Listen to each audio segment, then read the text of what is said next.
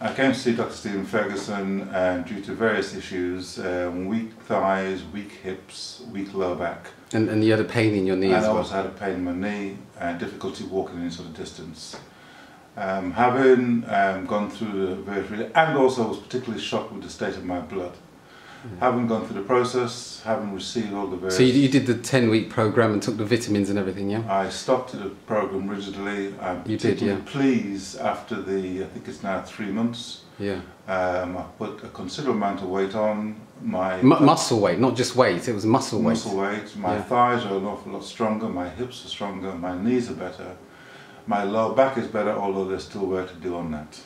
So would you encourage someone else to do the full body MOT that you did? Absolutely, without a shadow of a doubt. And would you say for your health, this is one of the best things you've done for your health? It's certainly, even given that I've been to see Dr. Sebi in Honduras, this is you're the second person I've seen, and I must say the results have been quicker in this process than it was from Dr. Sebi.